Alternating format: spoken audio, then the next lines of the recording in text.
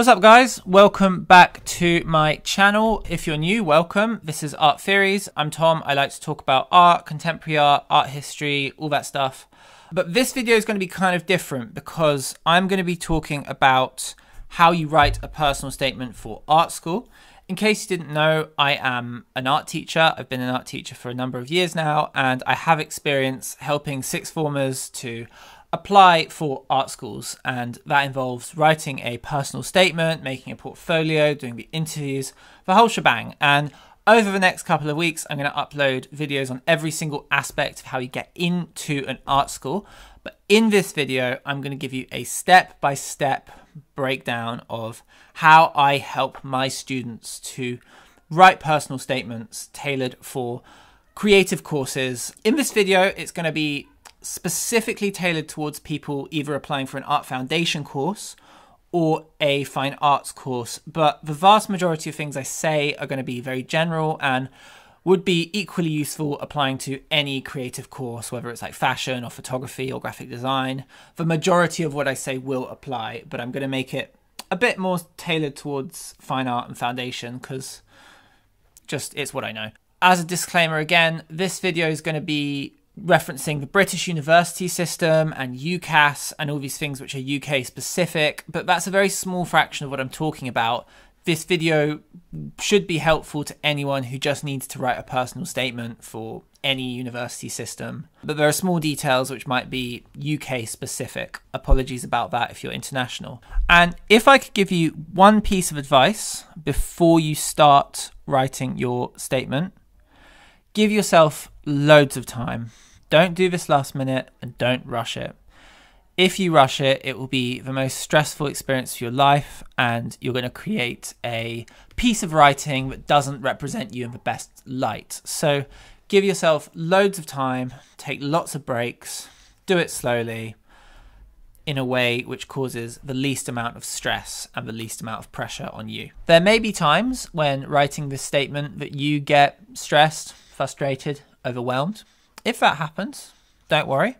Pause this video, close the laptop, go for a walk, take a day or two, and come back to your personal statement when you have a fresh mind and you just, because it is a lot, I get it, it's really stressful. And that's why I say give yourself plenty of time so you can take time off when you need it, because no one writes a personal statement in one go. That would be insane. Yeah, so obviously I'm not going to tell you what to write in your statement. I don't know you and I don't know your practice. That's up to you.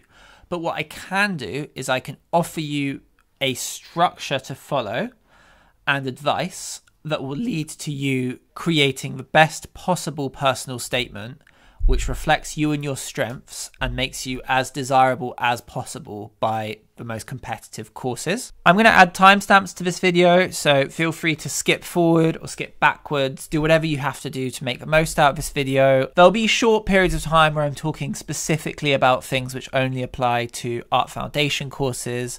That's normally quite brief and you can wait it out or you can just skip forward a little bit, but there are timestamps, so basically make it as useful to you as possible. Step 1, you need to choose a university course to apply for. This isn't easy and it may take some time. You may already know which course and university you'd like to apply for, in which case you can skip forward a little bit, timestamps down below. If you're unsure exactly what or where you want to study, then I recommend you go to a couple of open days, and also I recommend, if it's around May or June time, going to a couple of degree shows.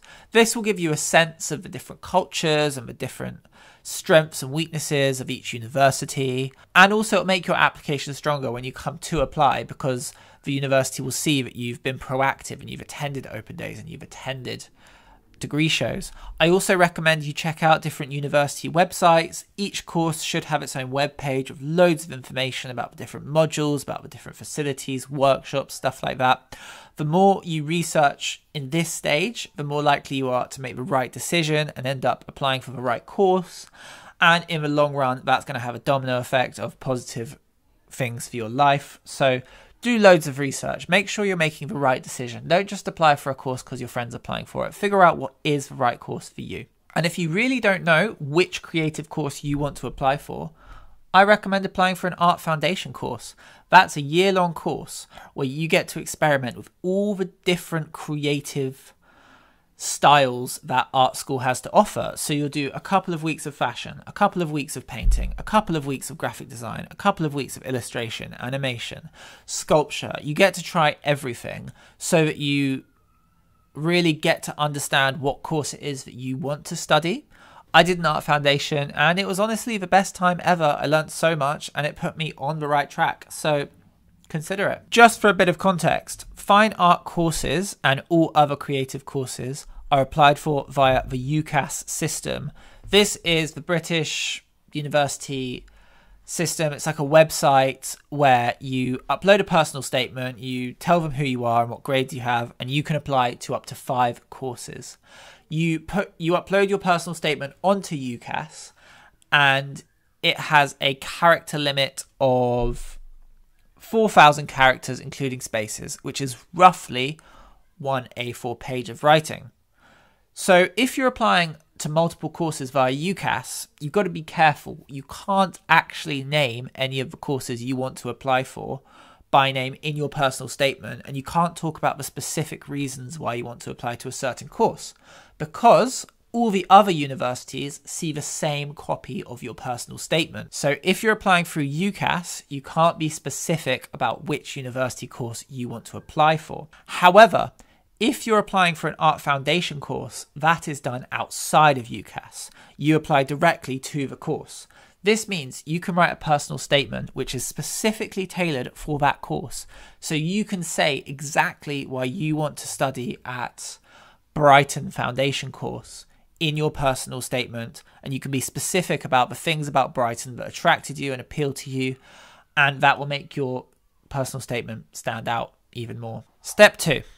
Once you have decided which course and which university you want to apply for, you need to do as much research as possible about this course. And I cannot overstate how important this is. You need to know exactly what you're applying for, why the course is good, what facilities they offer, what modules they offer. You need to know all that stuff, not just so that you can make sure you're applying to the right course, but this way, if you do your research properly, you will know what that course is looking for in its applicants, meaning you can market yourself as exactly what the course wants, making you just way more likely to get in. So every single course should have a web page on the university website, and that course will have a specific breakdown of what the course offers, its modules, its facilities, etc., etc. I need you to read that top to bottom. No skipping. A lot of courses also have videos you can watch. That's also a really good way to get a sense of like just what the course is about, what its culture's like. And even better, most courses will have a specific page on their website that says what they're looking for in an applicant and what they want to read in a personal statement. So just as an example, the University of Arts London is apparently the second best art school in the world. And they've got this guidelines page telling you what a personal statement is and what they want to see written in a personal statement. Let's just read it together. I'll read it out loud and I'll put it on the screen. A personal statement is a written pitch. It is your opportunity to tell us what inspires you, what you're interested in, and why you want to study your chosen course at UAL. Where to begin? First, ask yourself a few questions. Why this subject? Why UAL? What artists and styles inspire you? What experience and skills do you have? What are your career goals, and how can this course help you achieve them? That's pretty much all they want to know. So you just need to elaborate on those 5 questions. 5 questions, and that's it. That's your personal statement. They've got a few tips here. If you want to read the tips, just pause it. I'm not going to read it all out. And I'll link the whole thing in my description so you can access that page really easily if you want to. And as I said, this is specifically, I think, designed for personal statements tailored towards their foundation course, which is why they specifically ask you to say, why do you want to study at UAL? Because if you're applying for a degree course through UCAS, you can't really answer that question. If you're applying for a fine arts course or any other creative course that's not a foundation, you are applying for UCAS, you have to write one single statement and it can't mention any course by name. Every course pretty much has its own personal statement guidelines, which can be found online. If I was you, I would go to the website of your first choice of course in university and I would find their personal statement guidelines. And I can guarantee you they will have a list of bullet point questions that they want you to answer in your personal statement. And they're all quite similar, but they are a bit different. So if I was you, I would find the specific guidelines and the specific questions for your first choice of university. I really liked Glasgow School of Art's prompt questions. They're nice, they're simple, they're direct, and they're just laid out in a nice clean way, good graphic design. So we're going to take a look at what Glasgow School of Art is looking for in a applicant. So this is published on the Glasgow School of Art's website. It says, we would recommend that you try and cover some of the following points in your UCAS personal statement for creative courses. Why are you interested in the subject area? The materials, methods and processes you use to make work, the ideas, concepts and research behind your work, information about extracurricular or independent creative activities that you've taken part in, your creative strengths and any other evidence that you're well prepared to undertake a degree in this area. What do you hope to gain from the course? So, if you answer those 6 questions in one long piece of writing, you've told Glasgow School of Art everything they need to know about you. So, like I said, pretty much every art school has their own set of questions they want you to answer in your personal statement. If I were you, I would pause this video in a moment. I would go to the website of your first choice course, find out what questions they want answered in a personal statement, and I would write those questions down.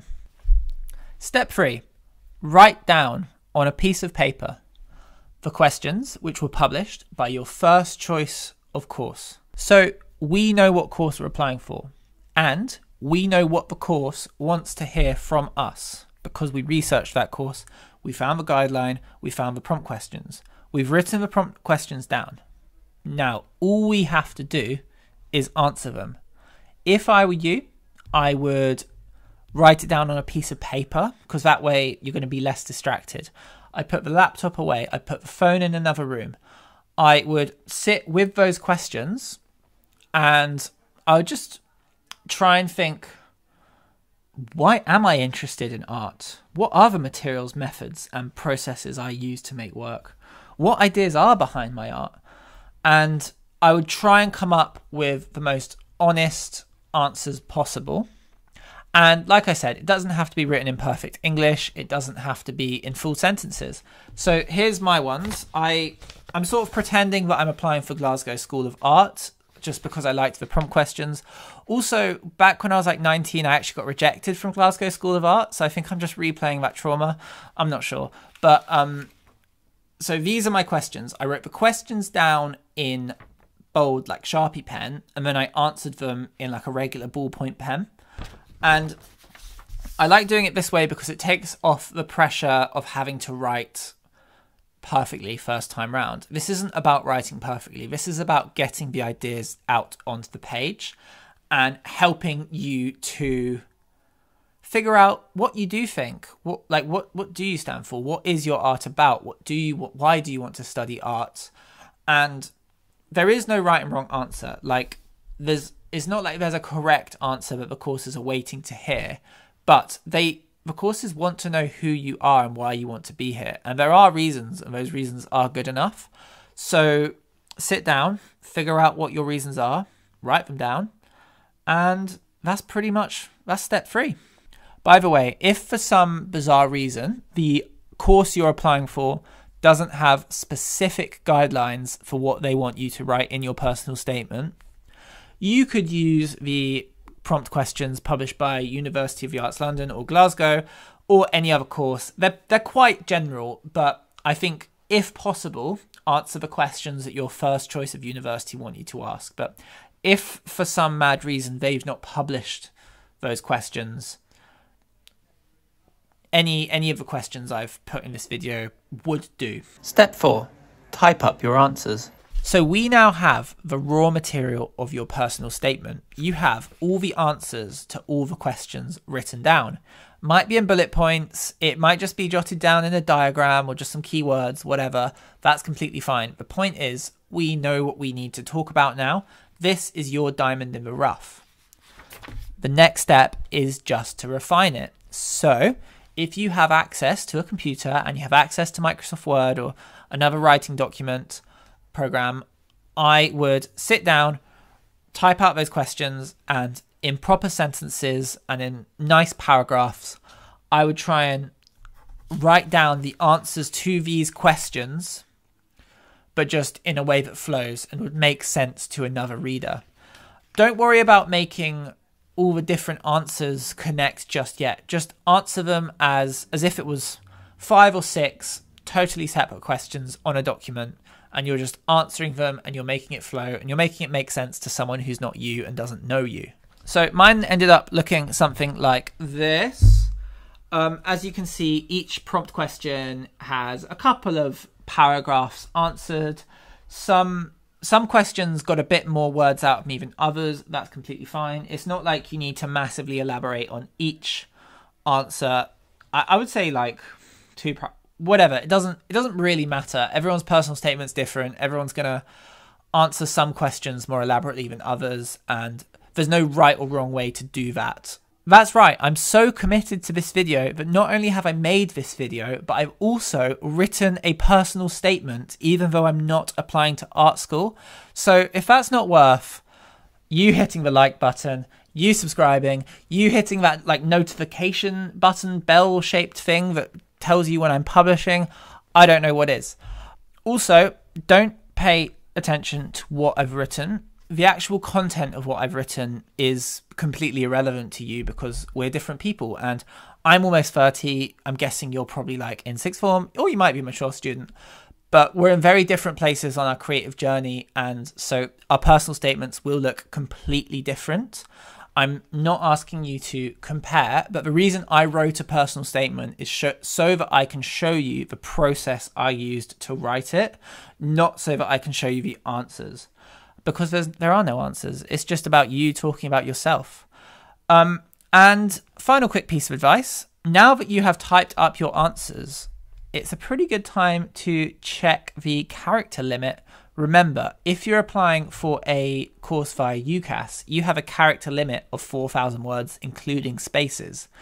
You can check the character limit by pressing this button at the bottom of Microsoft Word.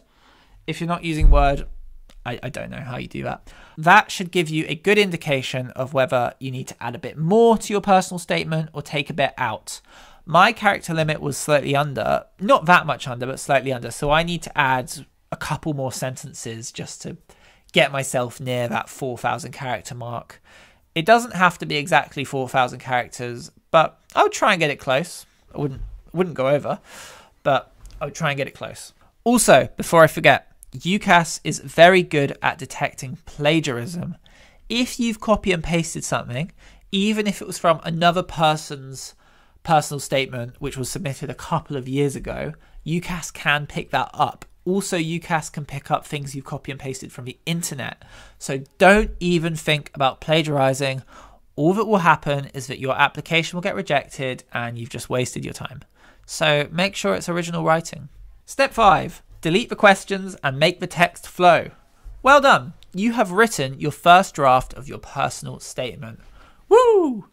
First, delete the questions so you're just left with the answers. So it's just going to be a big block of text which isn't very connected and doesn't make sense. Mine look like this. Yours might look different. That's completely fine. Your next job is to make the paragraphs flow nicely. Do you have answers to one question which lead nicely into answers to another question? Could you connect two paragraphs together? Could you rearrange the paragraphs so it flows in a way that makes sense? You might at this stage also realize that things need to be rewritten. You don't need an introduction or a conclusion yet because we're going to do that last. So right now you're just working on the main body of the text, and ideally we want to make it one flowing piece of writing. So it becomes harder and harder for me to tell you what to do because everyone's statement looks different and I'm not able to see your statements. But ideally, we should have one flowing piece of text which covers all the questions that you were answering, published by your first choice of university website. And that's what we're doing. Step 5 is just make it flow. Once you've done this, I recommend saving it and leaving your personal statement for a couple of days.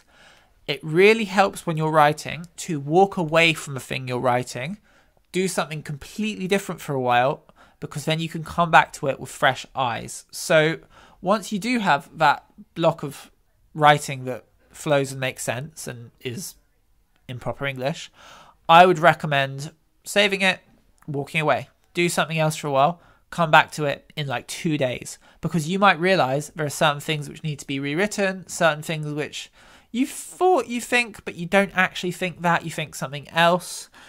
You'll come back to it and certain things you'll realize have to change, and that's completely fine. That's part of the writing process.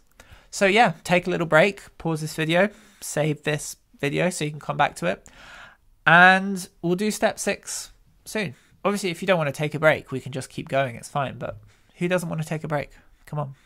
Step 6, write an intro and a conclusion. In my opinion, introductions and conclusions are the hardest part of any piece of writing. That's why I prefer to leave them to the very end after you've written the middle of your piece of writing. So you now have a beautiful block of text which explains who you are and probably explains why you want to study art, why you like art, the kind of things you do when you make art, and that's brilliant. All we need to do now is the bookends. If I were you, I would start your personal statement talking about just why you like art very generally.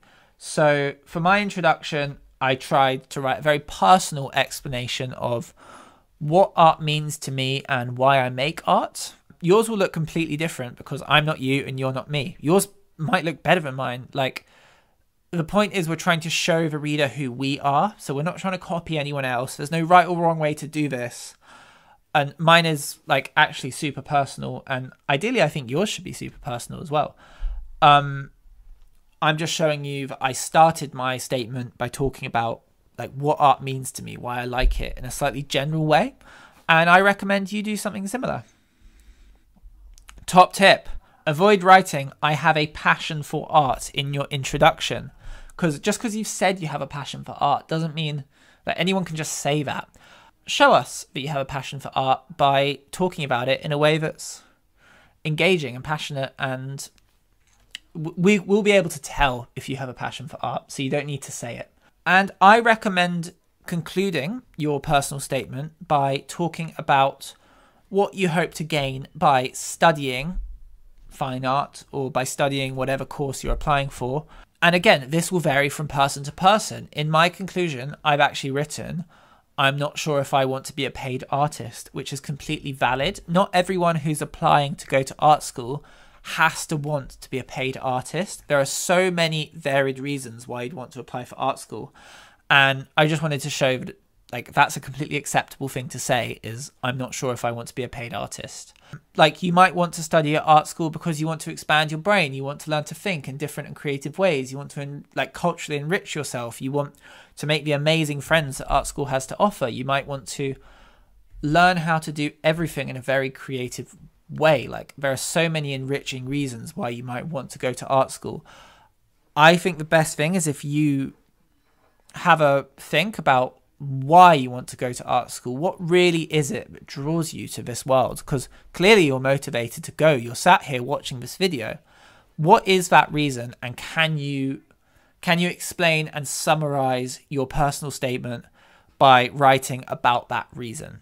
If you're writing a statement for foundation, then I recommend concluding your statement with some specific reasons why that foundation course will benefit you. But you can only do that if you're applying for a foundation because it's outside of UCAS. If you can spare the characters, I recommend finishing your personal statement by saying something like, "Thank you for taking the time to read my application." But that's completely optional. And if you're struggling to reach the character limit, if you're kind of over avoid writing that because it's a waste of characters. But if you're under characters and you want to pad out your statement a bit, that sentence, "Thank you for taking the time to read my application," that's going to help you out a little bit. Step 7, final touches. Before we talk about the final touches, well done. You have now written a personal statement. That is a huge achievement. Nice work. But before we start celebrating, there are a few final touches we have to do before our personal statement is ready to be uploaded. So, firstly, is your statement within the character limit? UCAS is 4,000 characters including spaces. Foundation course word limits and character limits vary.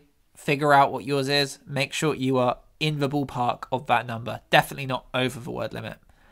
Only slightly under. Secondly, wait a few days and reread your personal statement. Are you happy with it? Does anything have to change? If so, now's the time to do it. Thirdly, and very importantly, get somebody else to read your personal statement and to do a spelling and grammar check. Choose someone who is meticulous. Don't just get your friend to do it. Choose someone who's like a robot, who picks up on every detail. That's the person you need reading your personal statement, because a single spelling mistake will cost you your place on the course. So don't be that guy. Make sure that you've got 0 spelling and grammar mistakes in this piece of writing. Get 2 people to read it. That way you're double sure. Fourthly, make sure you're aware of deadlines. Make sure you know exactly when you need to upload this piece of writing and any kind of online portfolio that goes along with it.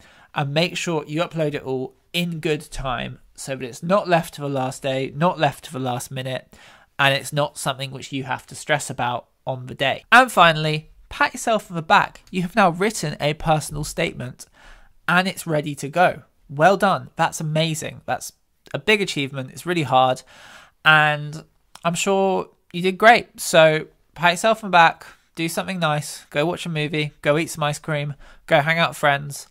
Well done. If you found this video useful, please like it, subscribe it, comment, send it to other people who are applying to art schools. I need your support, so yeah, help me in any way you can. And I'm going to make more videos about getting into art school. So if you want to see those, I've got a video coming up about how to make a portfolio. I've got a video coming up about how to conduct an interview for an art school course. Subscribe and follow this channel. Thank you very much and have a lovely day.